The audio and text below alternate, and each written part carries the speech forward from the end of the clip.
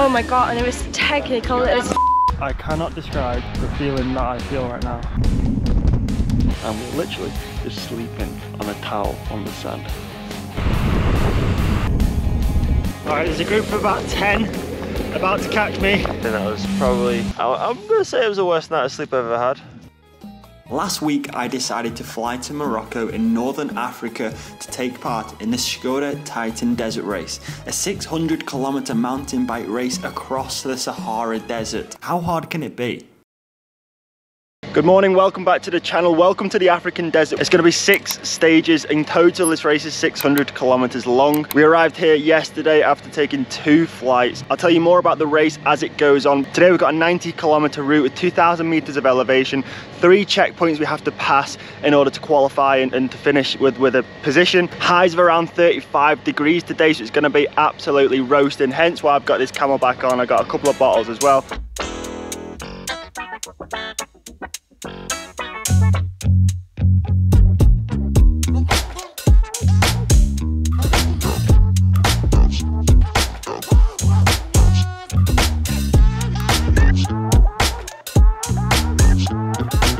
Alright, so update time, we are 45 kilometers in to the first stage, 45 to go. We're bang on halfway, we've been riding for just over 2 hours. And finally we've got a bit of a road. Today's been brutal so far. I'm actually finding it quite hard to breathe. I think the combination of the altitude and the amount of dust that you're just ingesting, it all adds to the challenge. But I found myself in this little group of 5 now. We're not at the front, but we're not a million miles away, I don't think. 45 kilometers into stage 1, it already became apparent that this wasn't just any old mountain bike race. We had to cross this fast flowing river holding on to nothing but a little bit of metal rope.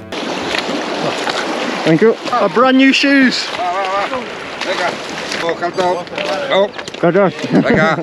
Well, I've just walked through a river, so there's that.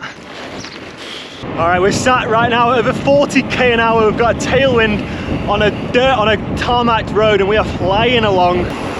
Bonjour. We're just approaching the town. We're probably going to be pulling off this road very soon, just as I'm starting to enjoy it.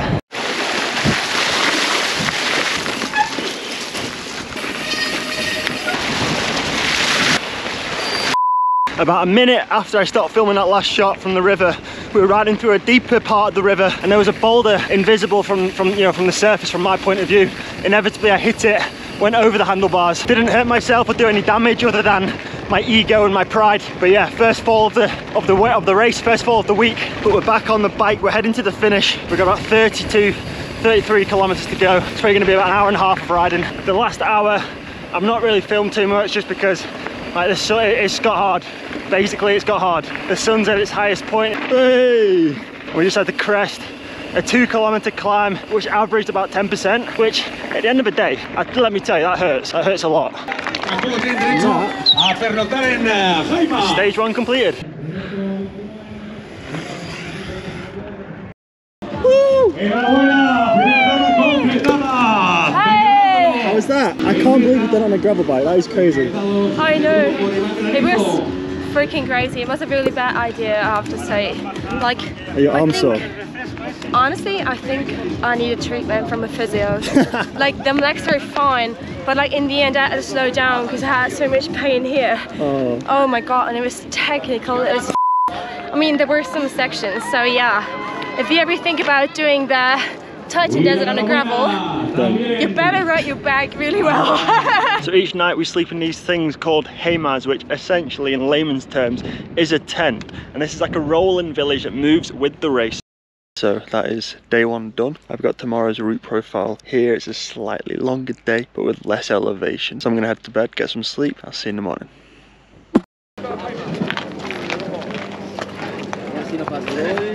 So I spent a lot of yesterday trying to move up the bunch after starting at the back, but I think today's stage 2, because I finished around 30th yesterday, we get gridded and I can start at the front, so I'm not going to have to fight my way through the pack. But yeah, let's see what we can do. In here? Aquí?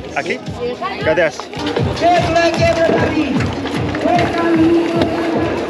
Alright, here we go, stage number 2. The first 5 kilometers is going to be neutralized today, but the first 30 apparently is on the tarmac road, so it should be a nice start. I'm not sure where I got that information from, and whoever it was from is a categorical liar. We had maybe 3 kilometers tops on the asphalt, then we were back into the rough stuff.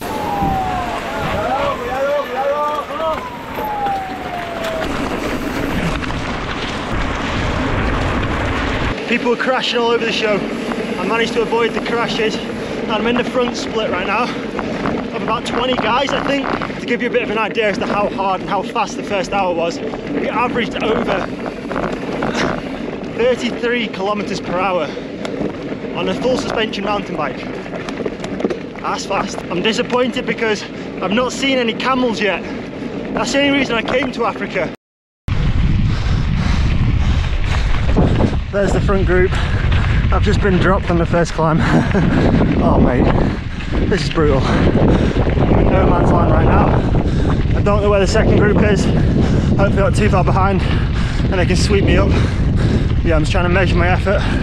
Still got like 90k to go today. Each day there's 3 checkpoints that you have to pass through, and this is number 2. So we've just started what is the final main climb of the day.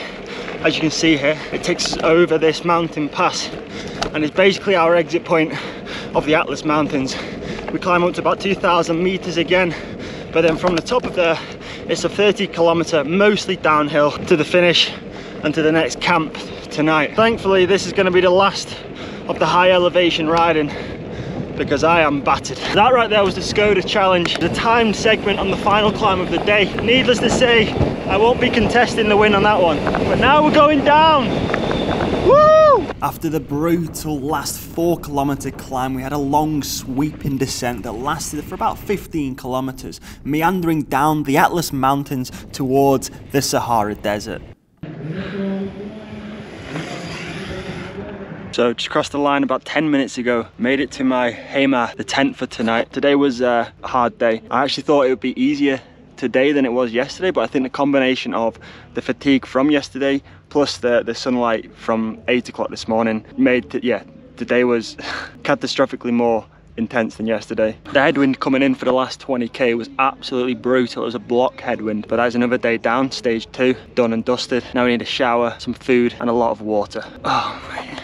I can't remember what I was thinking here. Probably something along the lines of, what have I got myself into? So behind me, this is the camp for tonight. This is where we're staying, and there in the distance is the town of Nob. I'm not even joking, it's called Nob. But we're at about 1,200 meters of elevation here, and the race only goes lower and lower down to the desert at slightly above sea level. So I think we're in for a fun few days. So that is another day done. In bed again before 10 o'clock, which for me that's early. So tomorrow is a marathon stage. I'll explain more in the morning.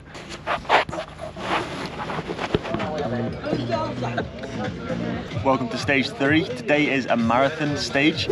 So one of the more, I guess, unique aspects of this race was the marathon stages. There was 2 marathon stages in total, and these were essentially the long distance stages, so they were 130 kilometers. But rather than getting to our destination and having our tent with a bed and electricity, instead we had very few resources, and it was down to the individual's choice as to what essentials they wanted to take with them. Upon arrival to the camp, we were provided a meal, a shower, a towel, and that was it. I think this was the first point in the race where I felt very much underprepared due to my lack of sleeping equipment. So I packed what few supplies I had on me into my camelback, ready for my night sleep in rough, and I loaded my suitcase onto the truck where it's going to be kept for the next 2 days. It's going on the truck. So we're at the start line here. Looking around, most people have brought a sleeping bag or some sort of blow-up mattress with them, which, I didn't think many people would be, but it turns out most of the field has got some sort of mattress or sleeping bag. Me, I've got a pair of shorts, my toothbrush, a t-shirt and a small puffer jacket. Starting to regret that a little bit, but hey ho, we're here now, nothing we can do. The start yesterday was absolutely bonkers. We averaged over 33k an hour, so hopefully today is a little bit more tranquilo, eh?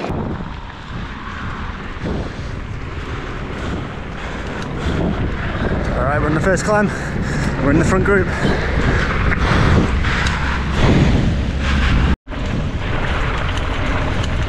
So the start seems a little bit more chill today, for sure. I think it's because the first climb comes quite soon after the start, so maybe people sort of conserve themselves a little bit for that. And now we've been dropped from the front group. Just gonna try and ride my own tempo. Find a group over the top. We've got a nice long descent after this climb. About 10 kilometers of dragging my sorry arse across the desert later, a large group with about 20 guys caught me, being spearheaded by none other than 5-time Tour de France champion Miguel Indurain. I knew if I could hang with these lot, I'd be alright. I am cramping in places I did not know I could cramp. I'm out of water, but I can see the final feed station in front of me, about 500 meters away. Oh mate, this is brutal. Suddenly, all urgency of wanting to stay with that group disappeared. When we arrived at the final water stop, half the group decided to skip it and just press on. I happily waved them goodbye, as I was desperate for some water. My mouth was drier than the Sahara Desert at this point, and things were only going to get worse. So I'm only about 7k away from the camp. But I've just had to stop under this tree. Now this is probably a good time to bring something to your attention. You might notice that little box on my shoulder. That is a GPS tracking device, so the organisation can see where we are at any given time. It also has a button which allows you to call for medical assistance should you need it. Spoiler alert, I ended up pressing this button. This is without a doubt the hardest thing I think I've ever done.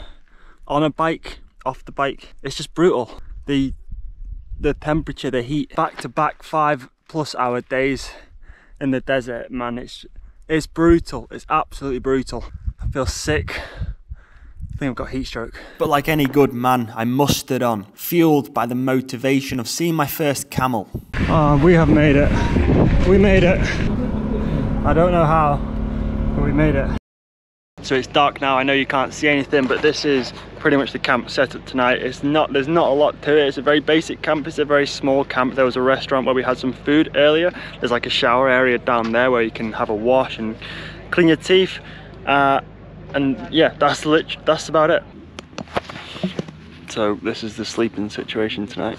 Got myself a puffer jacket for when it gets a bit colder later in the night, because it does get cold in the desert.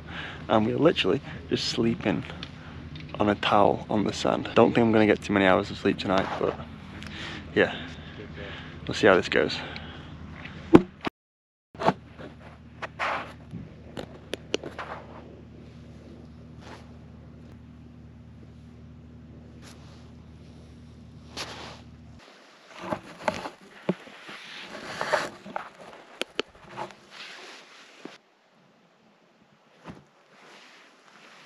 Good morning. It is just gone 6 AM. It's time to get up. I think that was probably, I'm gonna say it was the worst night of sleep I've ever had.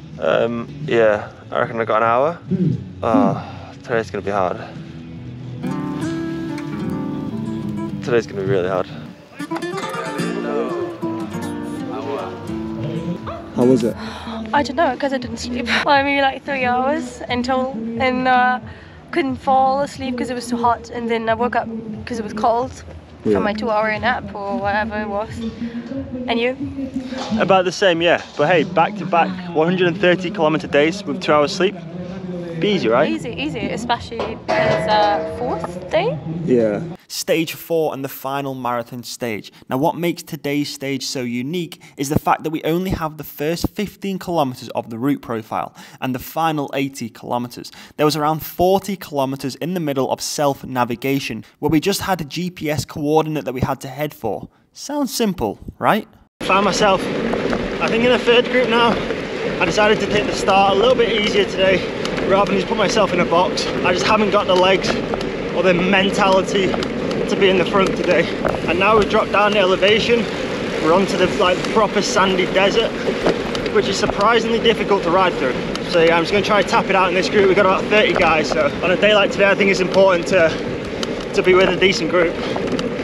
A long day in the saddle, a hot day. First climb of the day was riding up the side of a sand dune. Wow. What goes up must come down. However, what we were presented with was this real deep, soft sand. Someone gave me a bit of useful advice to not follow the other tracks and to find new, untouched sand, as this was easier to ride on. But eventually, and inevitably, I came to a stop. I didn't rush back onto my bike here. This was one of those pivotal points of the race where my mentality went from, okay, let's race this thing, to Survival. We still have well over 4 hours of riding today, much of it in the desert, where it's going to reach 44 degrees. So actually the navigation point turned out to be a little bit easier than I thought it was going to be. Firstly, I'm in a big group that know where they're going, but secondly, I just loaded the second route onto my Wahoo, zoomed out, and I'm just essentially following no man's land until we reach the start of the second GPS point. Again, I'm very thankful I'm in a big group because I would not like to be here on my own.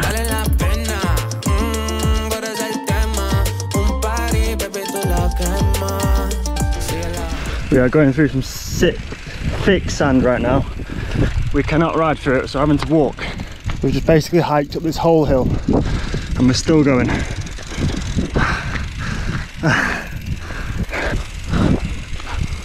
So there's something like 60k to go, and I've found myself in the one place I didn't want to find myself, on my own in the middle of nowhere. It's a little bit daunting, but I just got to remember that I've got the GPX and, you know, there's plenty of people behind me. Just got to keep pedaling. Okay, it's 10 kilometers, just over 10 kilometers to go. I've had to take shelter under this tree. Oh, I just feel dizzy, man. I feel dizzy and I feel sick. I think I have heat stroke. I've drank 7 litres of water today so far. Wait, no, more. 7.5 litres of water. I don't feel good at all. It's 40 degrees in the desert today, so I'm just going to try and cool myself down a little bit in the shade. Got a bit of a breeze as well, and then crack on and get the last 10k done. Yeah, the desert is no joke. However, after having 2 long days on the bike and no bed last night, we've been rewarded in camp tonight. We've got our beds back in the tents, but we've also got one of these.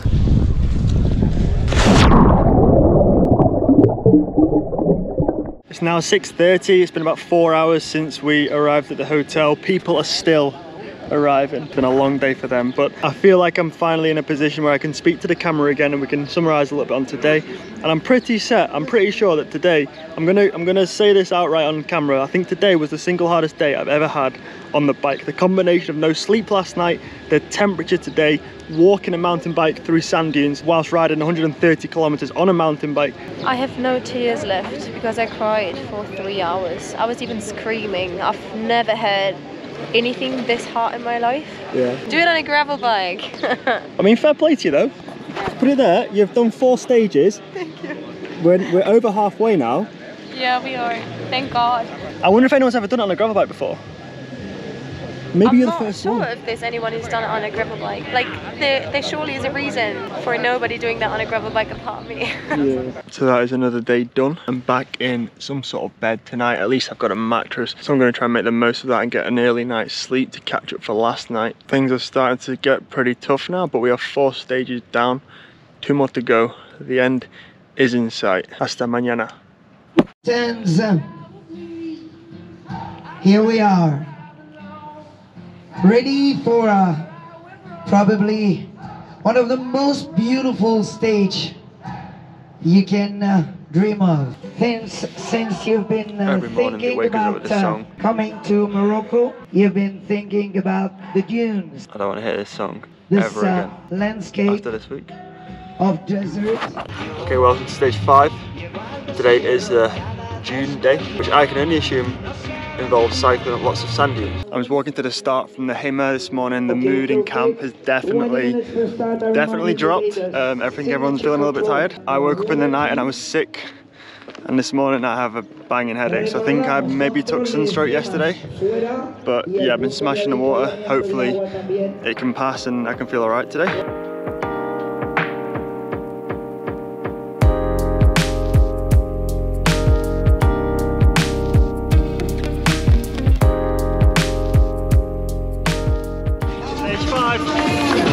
We're officially moving. 100 kilometers coming up, many of which on the sand dunes. Let's see how it goes. How are your legs, Miguel? Oh, you good? Mine aren't. All right, one little piece of advice: if anyone wants to do a mountain bike race, especially a marathon mountain bike race, bring some gloves. That's one big mistake I've made. My hands amongst other things, are pretty sore today. The dune stage lived up to its name, and it didn't take long before I was hauling my bike up the side of what felt like a sandy mountain. I thought in order to give myself the best chance possible of being able to ride through this sand would be to drop the pressure in my tyres and try and create more traction.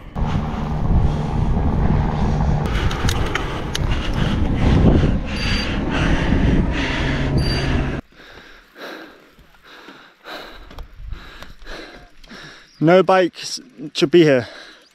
This is not. Ale, vamos. Ale, Johan. Push, push. That's Johan, my Spanish friend.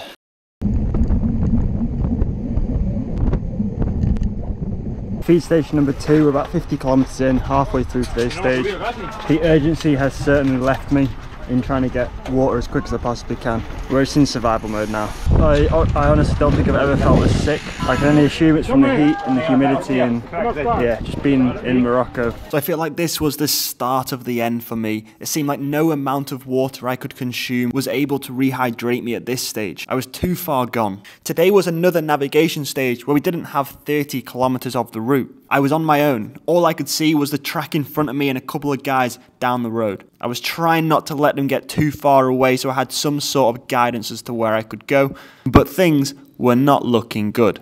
We are well and truly riding down Struggle Street right now.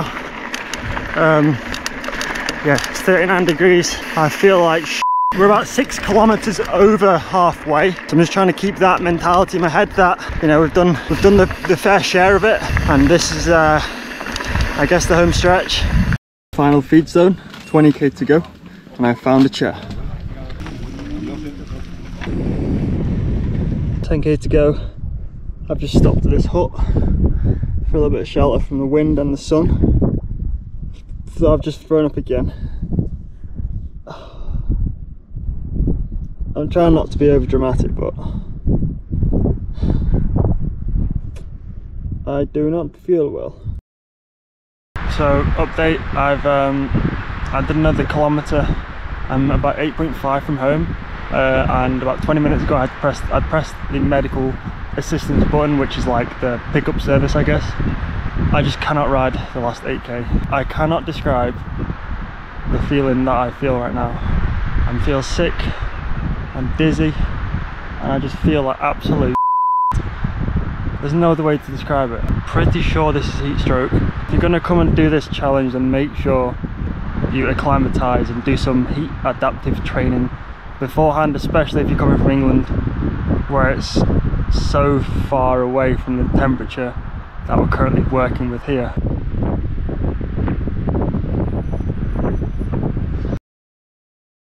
Good morning, welcome to stage 6, the final stage of this year's Škoda Titan Desert Race. It's a 71k stage today to the finish, and I am not taking part. Yeah, ever since I took ill yesterday, 8k to go, I've just been, yeah, I do not feel good at all, and I've been racing competitively long enough to know that, you know, I know when to listen to my body and I know when to put my health first, and in this situation it would just not be wise to race another 70k in the desert in 40-degree heat. So yeah, that's where we're at. I obviously feel pretty crappy that, you know, I've come all the way to Morocco and I've had to quit the race on the last stage, but yeah, I really don't think there's anything else that I could do in the situation. It was a bittersweet end to my time racing the Škoda Titan Desert Race. Was I unprepared? Yes. Did I underestimate it? I just feel like absolute.